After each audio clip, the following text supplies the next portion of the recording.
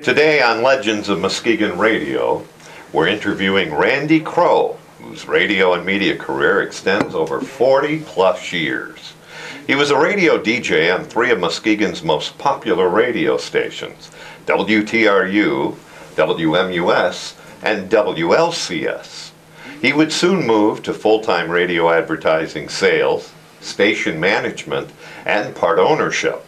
In 1988, he helped to launch WLCS, Muskegon's first classic rock, head-to-head competitor to WMUS, his recent former employer. This would lead eventually to his founding ownership, and where he now serves as CEO of RC Productions, Inc., which includes RCP Marketing Ad Agency, Source One Digital, a top digital printer in the United States, and the Gear Group Promotional Products and Apparel Company. In November of 2019, he purchased the Trophy House, Jones Sporting Goods, Lindback Distributing, and Havana Bob's. Today, the Gear Group has combined forces with Trophy House brands to bring a 50-plus year foundation of promotional products, corporate apparel, and sporting goods, all displayed in a 10,000 square foot showroom and a 56,000 square foot production facility, now serving not only West Michigan, but all of the United States. Randy, tell me, how and when did you start your radio/media career? Well, I would tell you it started by accident. By accident? And, yes. I grew up from the age of about 7 years old pouring concrete. My father owned a concrete business. And so our weekends and after school was go to work and finish concrete and do that kind of work. Well, in 1973, when I was 13, he come down with lung cancer. They removed a lung, he went back to work. And in 75, cancer come back again. And then in 1977, cancer won the battle and suddenly he was gone, which meant our small company, family-owned business was gone, the income was gone, no life insurance. He served in World War II, but you found out that none of those benefits would come your way back in those days. So it was time to go to work and survive, and I was still in high school. And one journey with my father was 30-some days in the hospital. So I had some very good teachers at Mona Shores High School that let me do a lot of work remotely. A couple of them took me under their wing, and Mr. Thompson and Mr. Nye that headed up the DECA Business Club and the Radio Club felt I had a deep voice and asked me if I would like to, become part of the DECA program and the Radio Club program. And before I knew it, I didn't realize nobody else wanted to do the morning announcements. I was drafted to do the morning announcements at school. And from there we built a radio station within the school. Some other great radio legends in Muskegon had come out of WMSR radio, Mona Shores Radio. Michael Sirianni, which was aka Mike Stevens on WTRU, WGRD. So I made my way through that, and the way my life worked back then is I went to school from 7 in the morning till noon. I was on a work co-op program through my DECA program, so I had various jobs, but the one that had meaning to getting me into radio was Vets Clothing. And while working at Vets Clothing, Larry Golumbek, who was my boss and owner, took me under his wing and said I should introduce you to Fred Tascone. So one day when I come in, there was a business card that says call Fred, and I called Fred. I think their phone number was 733-2126, and I went over and met with Fred and the program director John London. I think I was 16 at the time, just turning 16, and they offered me a weekend gig. I can remember sitting in this office on these leather couches, and they said I'd have to get an FCC license. I had no idea what an FCC license was. And so I said, okay, I can do that. And they took me in the studio, had me read some lines, and I started the next weekend doing, you know, the weekend gig. From there, they moved me to 7 to midnight, so now I went to school from 7 till noon, worked at the clothing store from noon to 5, showed up at True by 6 o'clock to run the hotline program featuring Dave Parks.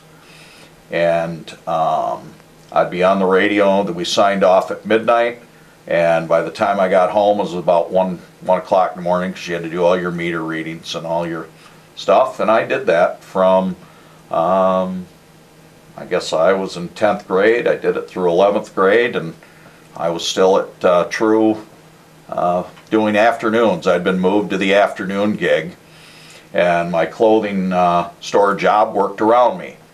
And on top of that, I poured concrete on the weekends for extra money. I was trying to help support my mother, who was a stay-at-home mom, and suddenly we've got bills to pay. So my radio journey, didn't see it coming, but I've had a lot of fun with it and still enjoy it, and you know, here we are. You used the name Randy Collins. Yeah, there was a conversation, the fact that obviously Larry from Vets had shared with Fred that my father was gone and I was still living at home with my mother. They said, you're going to have to come up with a radio name. And I said, why a radio name? And John Lennon said, well, my name is Newton Fiat Jr. Oh, okay. So they said, if you were to pick a radio name, what would you pick? Well, my mother's maiden name was Collins. And I figured no one in the community, they said, you know, that way nobody knows who you are, nobody can, you know, and most disc jockeys. Bill Andrews, that's on the air here middays, his real name's Spagnola. Mike Stevens, that's on in the afternoon, is Michael Sirianni. And I said, but I've met Bill Ecker before, and he is Bill Ecker, right? And they said, yes, he's Bill Ecker. Okay, so I changed my name. So then John London, the program director, said, I think we should have a little fun with this. You're going to be the youngest jock that we've had on the air here. And we want to put you out in the community. And, you know, they had that Super Trudy mobile home thing with the big lips on the front of it. And they would take it to various events. And, you know, I was the young, hip guy. So I got a lot of my pictures, you'll see I'm in Trudy.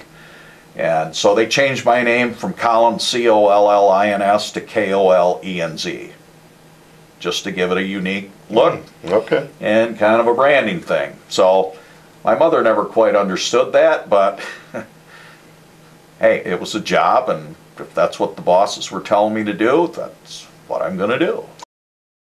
Could you walk us through your radio media career timeline? You told us about how you got the job at True. Where does it go from there?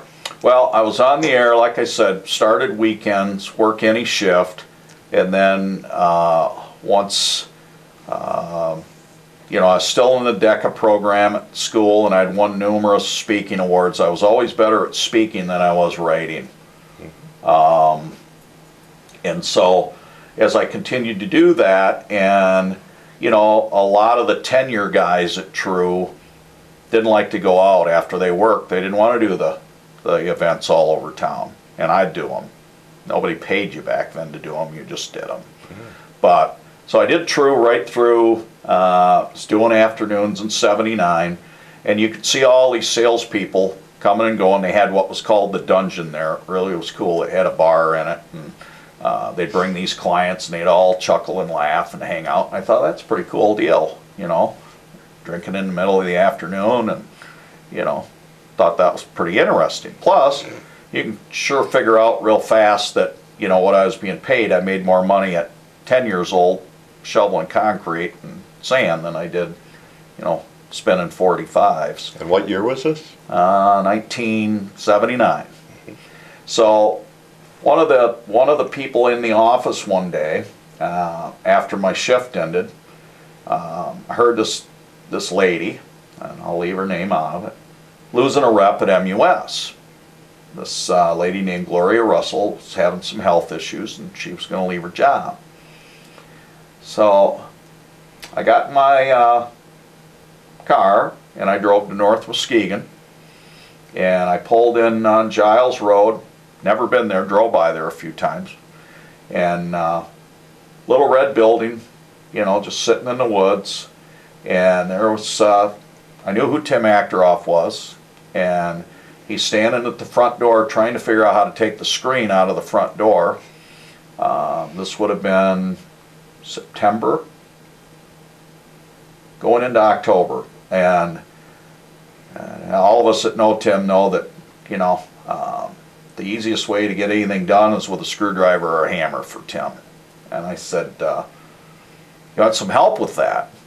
He said, who are you? I said, I'm Randy Crow. He goes, I know that voice. I said, I'm Randy Collins from WTRU. Oh, I listen to you, he says, and he shakes my hand.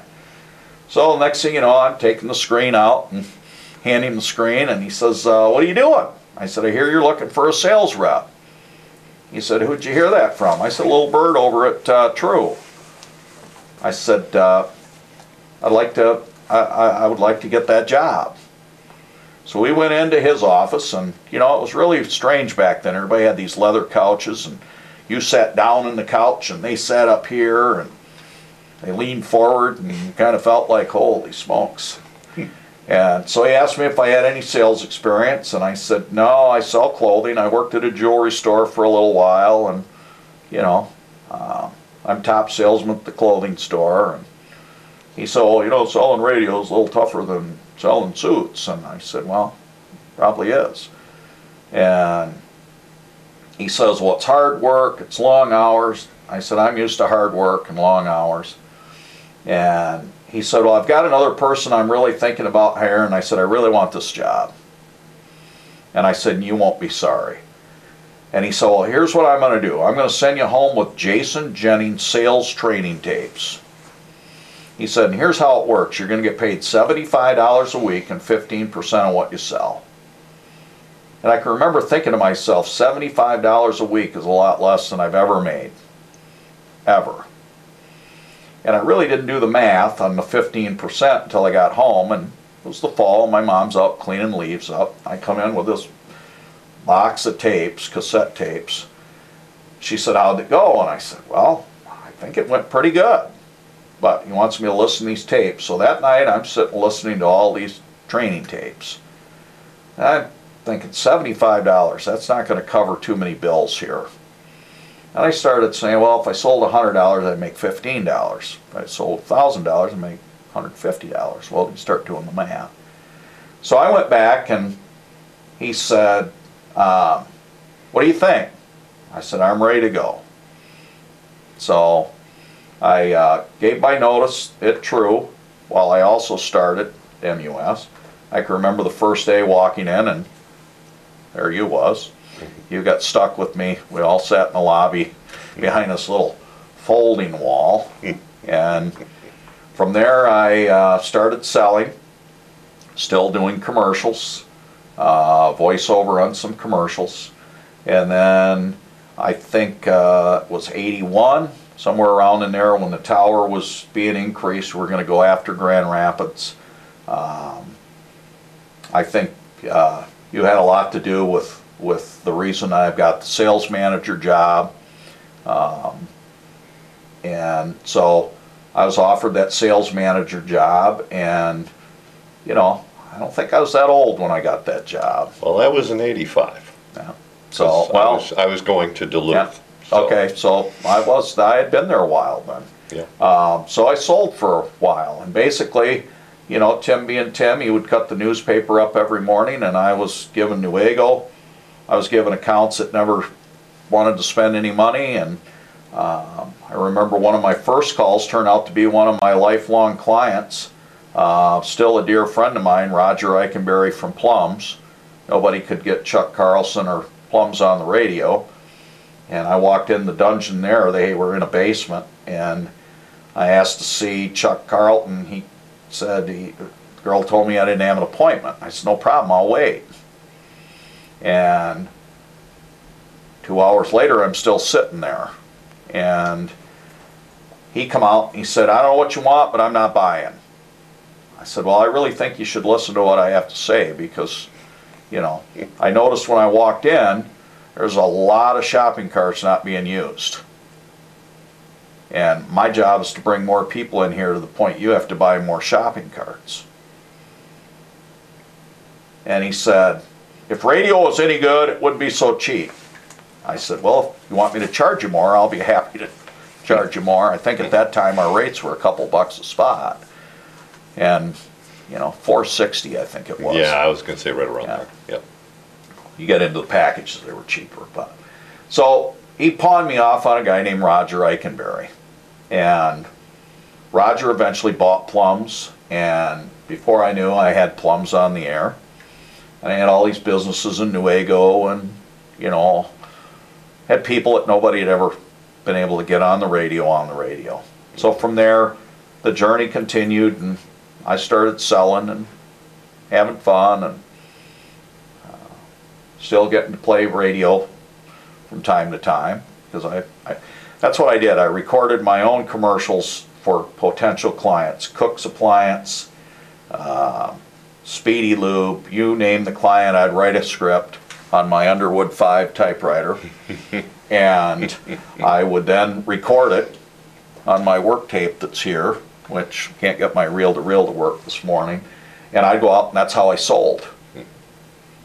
Because they'd always tell you what they liked about the commercial and what they didn't like. So I would say, well, I'll make these changes to the commercial, and here's a program that would run Sunday, Monday, Tuesday. It's an early bird, or, you know, the super shopper that runs Wednesday through Saturday. I never asked them if they wanted to buy. I just basically, you know, used the concept of Assumption. Yeah.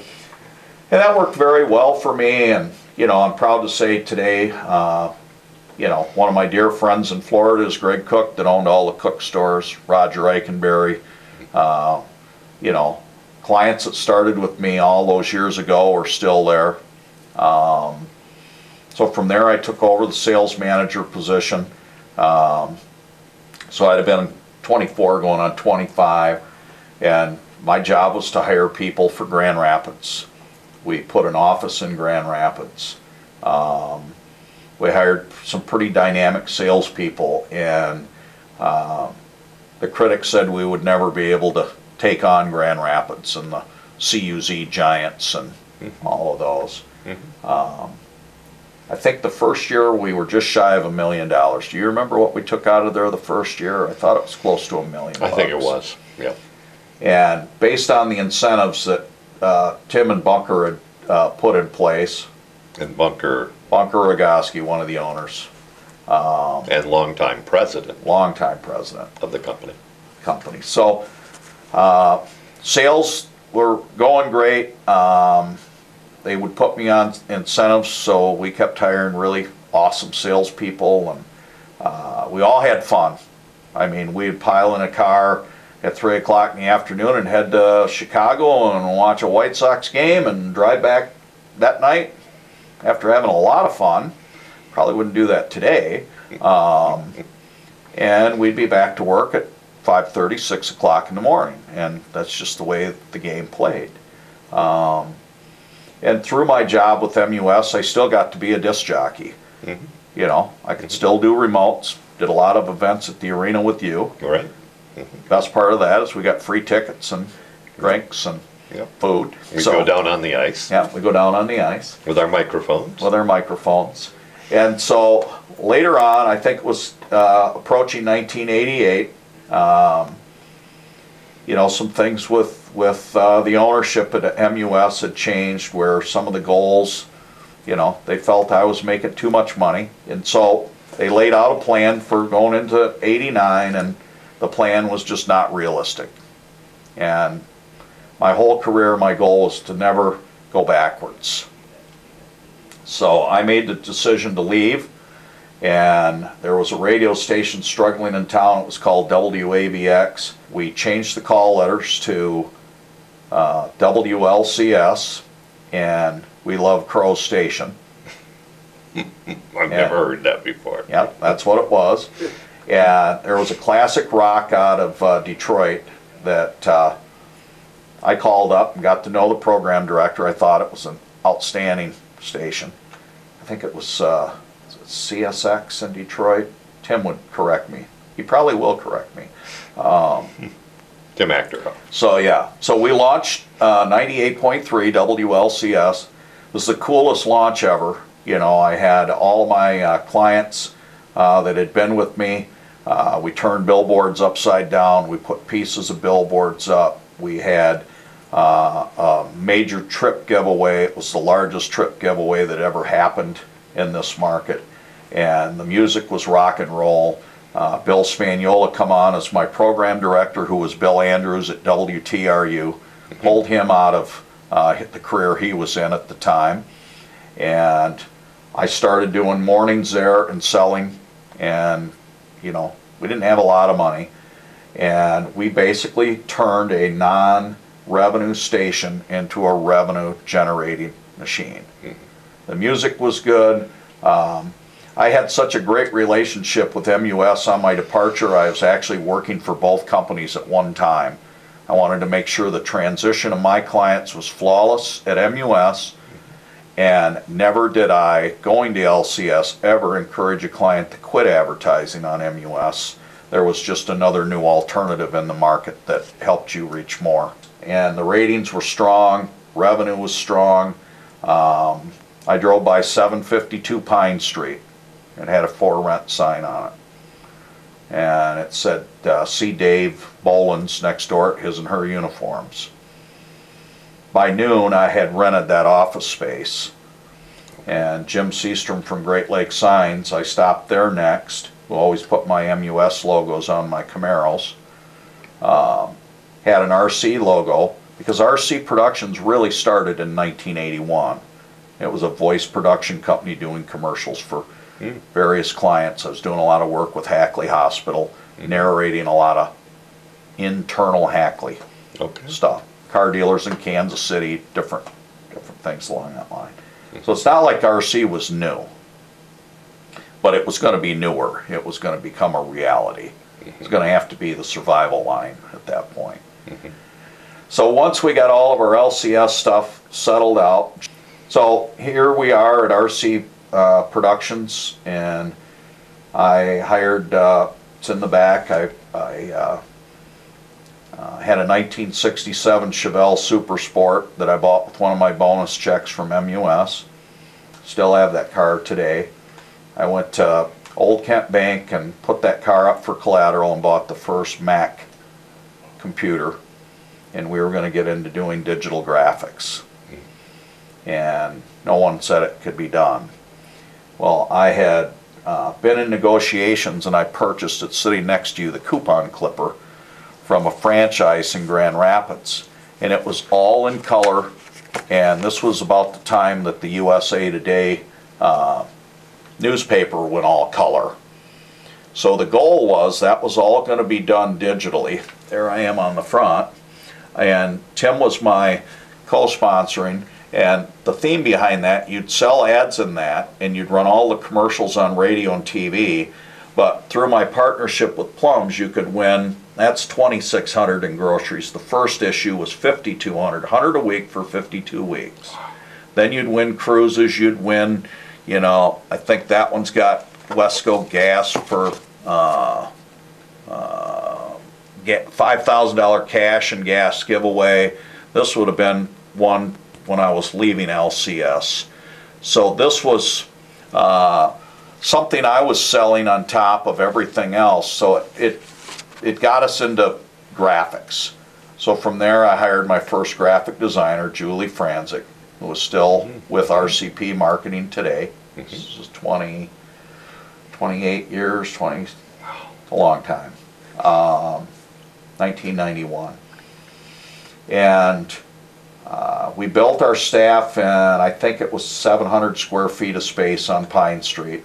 And I still drive by that space and think about how good it was to growth, you know. Because now, when I told somebody something, that it could be the truth. And so here we are.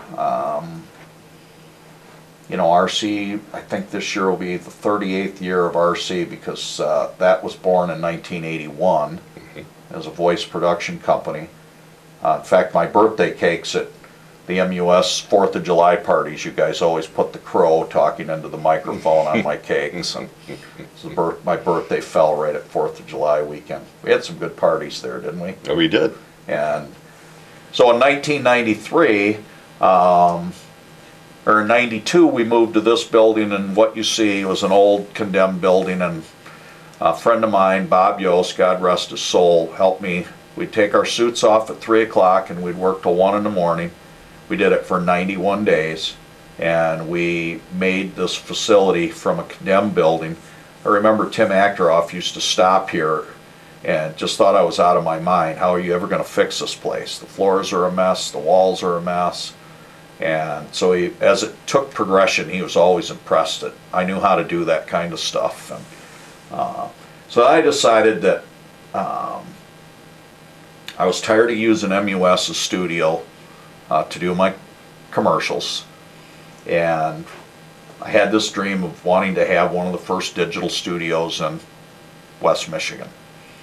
So I called Audio Broadcast Group, which is the company that built the studio that we're sitting in, and I swore them to secrecy that I didn't want anybody in the market to know what I was thinking about. So Mark Stevens, who had worked at, was working at MUS, had worked for major Nashville studios, worked for a major agency in Grand Rapids that Mark had the honor and privilege to work on the Like a Rock with Bob Seger commercial for Chevrolet. And I had a lot of respect for Mark. So we met for a beer, and next thing you know, Mark said, hey, I'd love to partner up with you and come on this train. So he sketched this studio. I have it upstairs on a napkin, and Audio Broadcast Group built it. It was built in 1993. It was a lot of money at that time. It was pushing over $140,000, and we had the first rolling digital deck. We got the last Rams aboard that come over on the Mayflower. We had multiple reel-to-reels, and our goal was to eventually launch it into television, because we were doing a lot of television. I used a company in Grand Rapids. So later on, we got right into the TV stuff. And sadly, in 2010, you know, I walked in this studio, and Mark was coughing one morning. I said, that's a nasty cough. And he goes, I just can't get rid of it. And 9 days later, I kissed his forehead goodbye at the University of Michigan. And that was probably the hardest thing that I ever went through here. I've been through a lot. I've had to tell my friends that work hand in hand with me that someone's passed away in their family.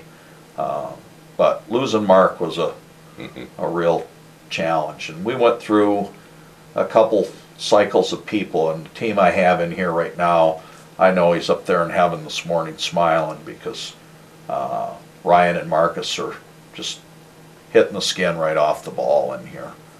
You know, we've got this drone, certified drone flyers, we've got all this 4K and, you know, all of this really cool stuff, and they really dig the analog, you know, the Mr. Tim Achteroff synthesizer. If he was here, he'd want to fly a jet through the room. And, you know, a real dedicated sound studio. Today, you know, RC grew with clients, dedicated clients, and Muskegon really did not have an ad agency that wanted to deal with retail sector clients, car dealers, grocery stores, hospitals. Most of the agencies that were in the market at the time all liked that B2B business. It was more profitable. It was easier, you know, and I loved helping brainstorm creative ideas and strategies. And so here we are all these years later, and proud to say we still have clients that started with us on day one. So sitting here today, I never would have thought, sitting across from you in 1980, that we would have 140 8 employees. The people you've worked with, not only in radio, but in your various media companies, people that stood out in your career. Talk about them a little bit, if you would. Well, obviously, and I still see Larry and Renee Golumbek. And without Renee and Larry Golumbek, he co-signed on my first credit card. I couldn't afford my graduation pictures. So he had a library in his house, which was really cool. And my girlfriend's sister at the time took my graduation pictures in his house.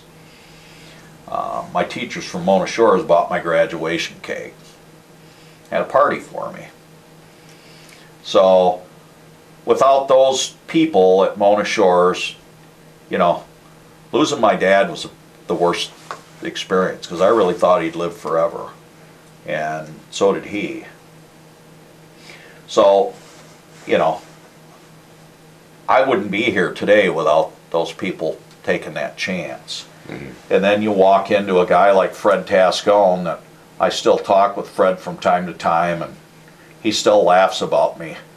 You know, he got mad at me one time. We gave away a 1957 Chevy on the air one night. It was my birthday. I'm not going to tell you how old, because I probably shouldn't have been drinking. But the station powered down at night, so we figured nobody was going to hear us anyway. You could only get it a few miles around the circle of the studio at Summit and Getty. Mm-hmm. Bill Spagnuolo's in there, Mike Sirianni, Bill Ecker. We're just having a good old time. Phone ringing, people wanting to play, say happy birthday, so you play a tape back. And we got on this, and Bill Andrews, Spagnuolo, started, let's give away. So the next thing you know, we give away a 1957 Chevy. That was all fun and games until the next day when somebody calls and wants to know how they get the car. So needless to say, Fred didn't think that was too funny, but it was at the time. Thank God the listener was such a diehard true fan. That's one thing I will respect forever. All of the listeners that still today will say, I used to listen to you. You get that. Mm-hmm. You know, yep. Used to listen to you. Yep. Loyal fans. Muskegon, what a great place, because people are just so kind. So then you get to the radio station, and without Fred and John London, you know, and I was a kid, and I'm in a Mona Shores radio club, and I'm working with some of the, you know, Stan Wallace. Mm-hmm. I mean, mm-hmm. Big time morning guy. And Bill Ecker, Dave Park, Hotline. Who's never heard of Hotline if you're mm-hmm. our age? Mm-hmm. And they all took me under their wing, and they all taught me things. And then when I moved to MUS, you know, you're one of the first faces I met. Mm-hmm. You know, you didn't ditch me off as some young kid.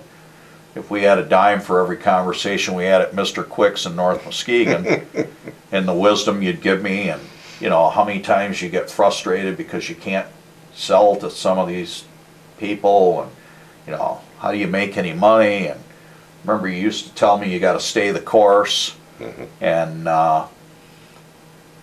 then you look at the guys on the air there, Jim Cox, John Allen, Tim Watts, Mike Murphy and I, we had our times.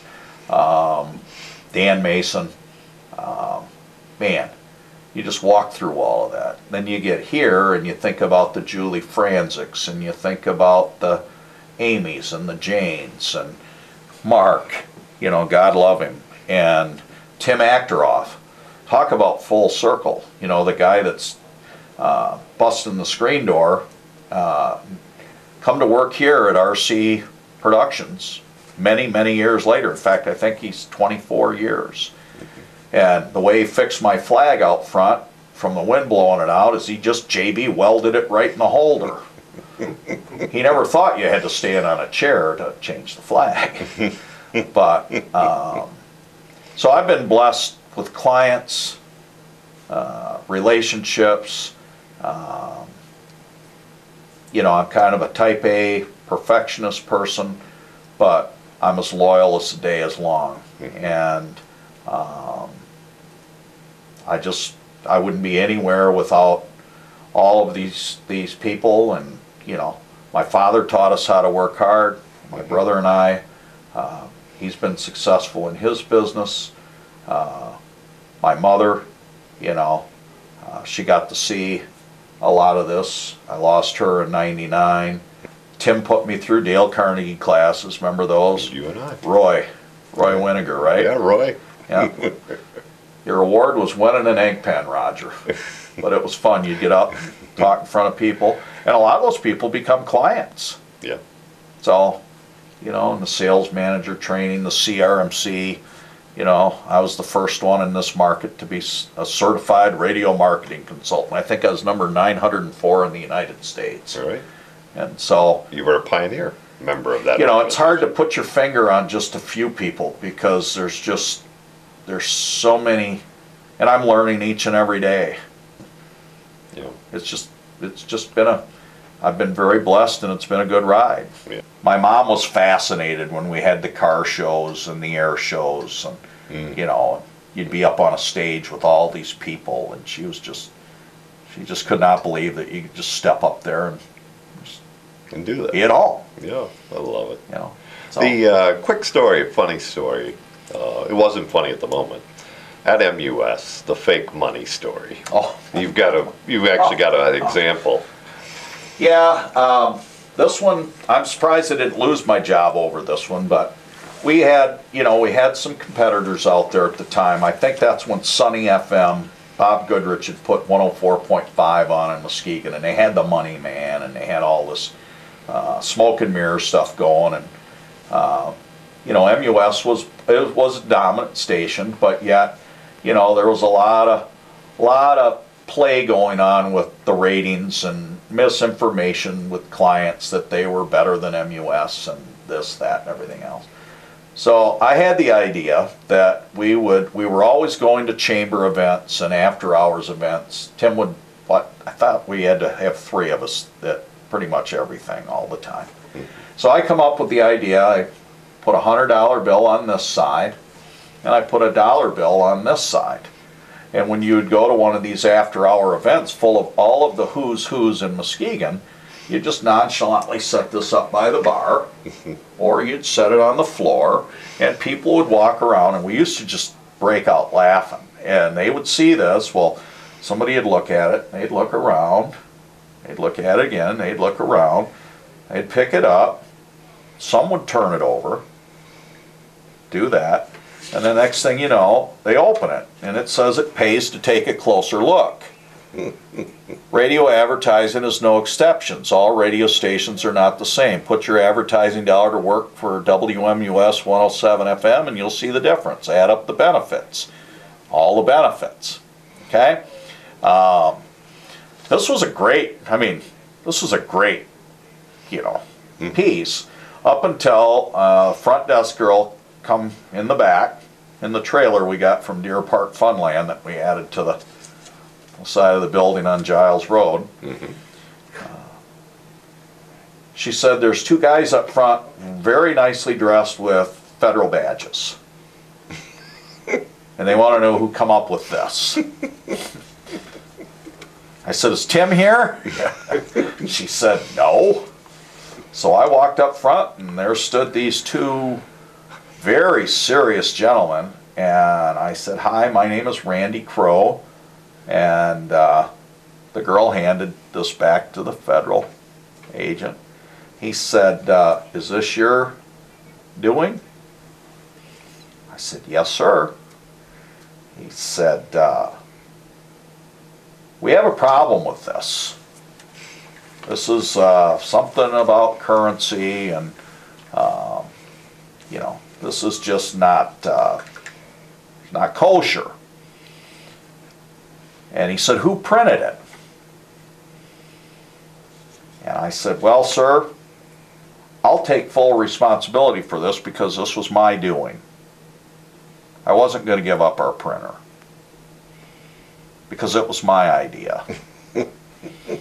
And so he said, how many of these did you print? I thought for a second, do I tell him how many or do I just tell him not many? I said 5,000. He said, 5,000? I said, yes, sir. How many do you think you have now? You remember, we blanketed the market with these. Mm-hmm. We mailed them. Mm-hmm. They were everywhere. We told everybody, you go to a bar, you go to a movie, you go, any place you go, leave the money. Yeah. Because they were the money man over at 104.5, and we're setting the facts straight, right? So I went and I got the boxes, the ones I had left, and he said, we are going to do an investigation on this, and we will be in touch, and we will let you know what the repercussions of this is going to be. And, you know, who is the station manager, and, you know, we'll have to get with him because we'll need your FCC license and all this. And I'm thinking, oh my God, I am sunk.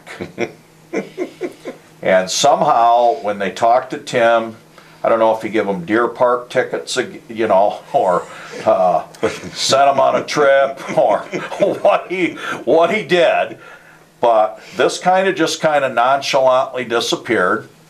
I'm not sure he ever told the president and the owner, Bunker Rogoski and Mike Boonstra, that this had rolled out. But needless to say, I don't really have this right now. So maybe we should edit that out. No, that was a classic.